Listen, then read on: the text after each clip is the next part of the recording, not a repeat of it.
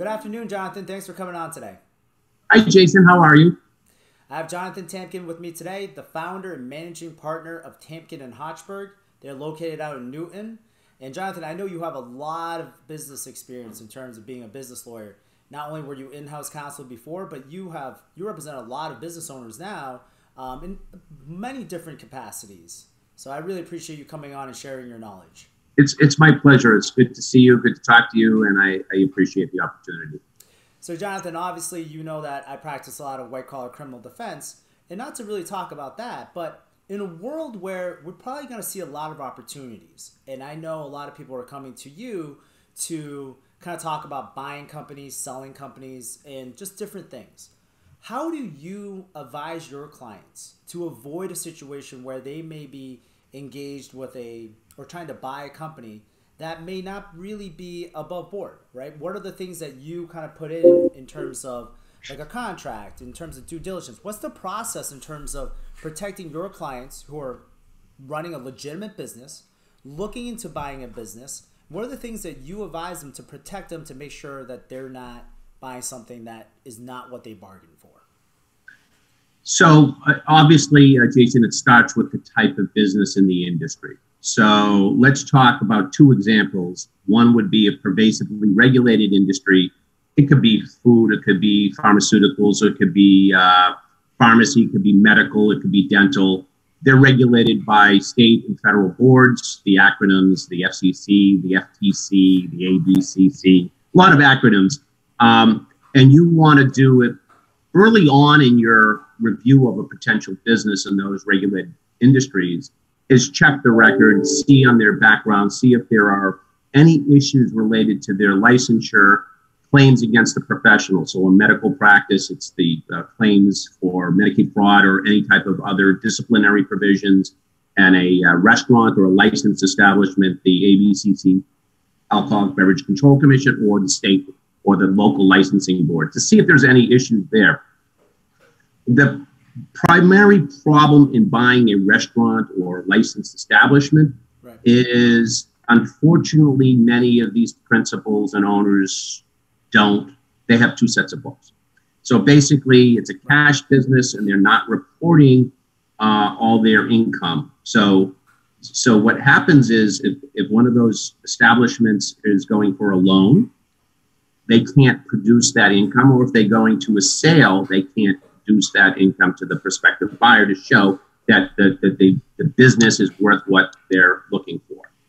So we always counsel our clients. Everything's above boards. Everything has to be transparent because it's going to come back and bite you at some point, either for a bank not giving you a loan, a buyer not giving you your sale price, or the regulators not being happy with what you're not disclosing. And that's the IRS, the DOR, or any other regulatory body. So that type of business, you dig into their backgrounds in the context of due diligence. In any asset or stock deal, you have 30, 60, 90 days to examine. And prior to making an offer on a business, you're probably doing that due diligence in advance. So that's those types of businesses. And then there are other types of businesses where they're not pervasively regulated. However, you don't know how they're operating. So you have a very good forensic accountant to review the financials that they're presenting to you, the balance sheets, the profit and loss statements, and the tax returns. And generally, if you're very insightful in what people do, you can see what people are doing, the legitimate tax deductions, the legitimate sources of income, and the gray areas where a good accountant or CPA will take an aggressive position, and then things that are just not legit. Yeah. One of those areas really is employees and employment. And as you know, the independent contractor issue. Yes. 1099s versus the W-2 wages. Right. So those are two ways. So what type of things do you do in terms of trying to clear that issue up prior to purchase? Or do you advise your client that that may not be the best purchase for them if they are misclassifying employees? Well, you're doing one or two things. You can still buy a business where the seller is not doing everything that you would advise your client or that your client would do. You have to have in protections, which are significant holdbacks and escrows, indemnification provisions, spelled out on the warranties, representations, and have them warranty you and represent you. It affects the price.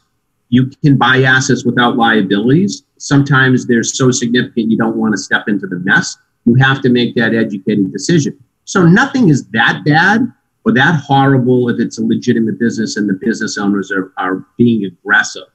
But you have to evaluate it, and then it hits you upside the head of when something is to run away from rather than walk away from.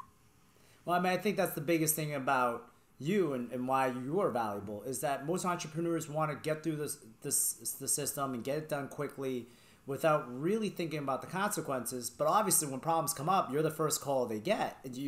That you're going to get is from them to say, well, these are the issues that are coming up. What is a typical time frame for a business to be sold in terms of with all the due diligence? How long does it usually take? It depends on the season. It depends on the market. It depends on whether we have a global pandemic. So I have deals that were working through Q3 and Q4 2020, and I have one closing tomorrow finally. And that was supposed to close by the end of 2020. Then there's one that just popped up 3 weeks ago, and it was rapid. So the general frame is from the time a party is interested and submits a letter of intent or an offer to the time they finish their due diligence and an asset or stock purchase agreement is executed and closing is probably 60 to 90 days. Okay. That's a typical medium-sized deal. Bigger deals with lots of intricate, multiple employees, huge revenues, it obviously extends out. Right. Now, Jonathan, I know that's not the only thing that you do. You obviously do a lot of business transactions in that way in terms of buying and selling businesses. But can you tell us a little bit about the other areas that people should call you and go to your website and give you a call on this phone number? Sure. So my practice is basically two buckets. The first thing is general corporate business transactions. I'm outside corporate counsel to a lot of businesses. So I'm the go-to person as their trusted counselor on all sorts of things. And that involves transitions, succession planning, buy-sell agreements between owners, and acquisitions or dispositions of their business. It also involves employment situations, leasing, licensing, intellectual property, everything that's involved in the business. And the other side, kind of strangely, is commercial real estate. So I'm involved in transactions dealing with the buying, selling, developing, and leasing of property, commercial property primarily, although we've done residential, a lot of it. I was an in-house counsel for a number of years, and I had 3 areas: general corporate and business, commercial real estate, and I did securities work. I don't find the securities work in Newton in my office now. We're a smaller firm. We're about 8 or 9 lawyers. So I sort of gave up the securities, and it's something you have to always involve yourself. So anything that a business owner may need, we generally handle. We handle the litigation, we handle construction, we handle zoning, and a lot of leasing and buying and selling commercial property. So those are really 2 buckets. Many people who are involved with real estate are not involved in business and corporate. Many people involved in business and corporate involved in real estate, and they have departments in larger firms. Both myself and one of my law partners came from large corporations. He was a tax and corporate attorney in a large corporation as well. So that's how we started our firm. We're in our 26th year. Wow.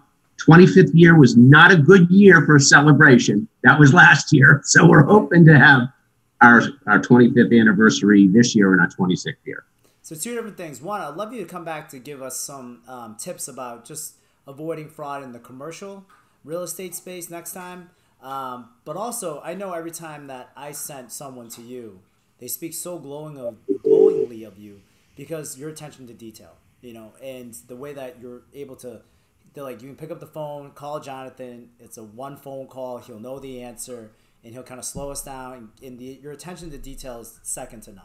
And that's important for these individuals, right? Because you have individuals that may, especially during this time, they may have never seen the business. They may not be in this state trying to buy a business, and to have someone who's seasoned and really knows what they're doing and knows where the pitfalls to protect them. And I think that's why people love having you as their attorney. So thank you for taking care of all the people that I've sent over. I mean, the people I sent over obviously are in Massachusetts, but I could definitely see how valuable you are and how glowingly people speaking of you just because of the immense knowledge that you have. So I really appreciate all that.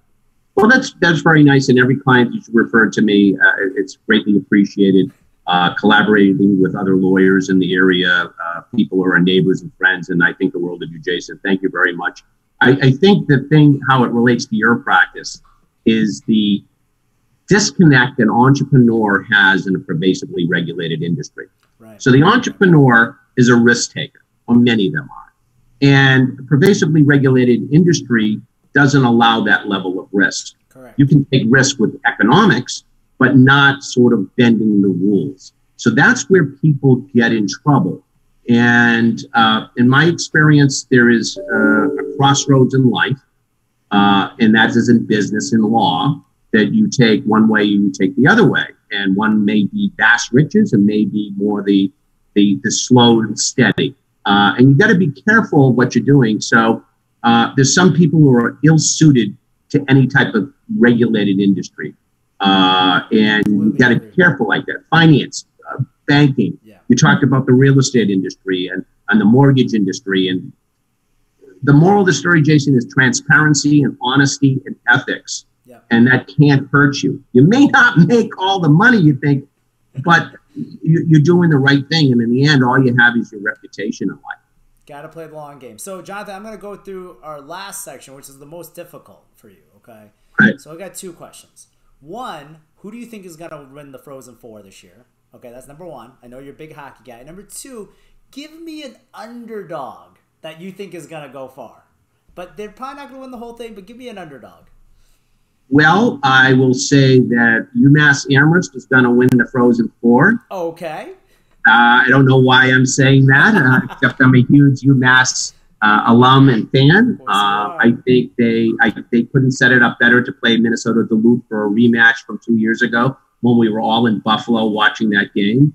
I think they had a chance with Minnesota Duluth 2 years ago. Bobby Trevino couldn't play. I'm getting into the weeds because he was suspended from that final game, and they played in overtime the night before. In any event, UMass Amherst I would perceive as the underdog, because there's three Minnesota teams against one Mass team.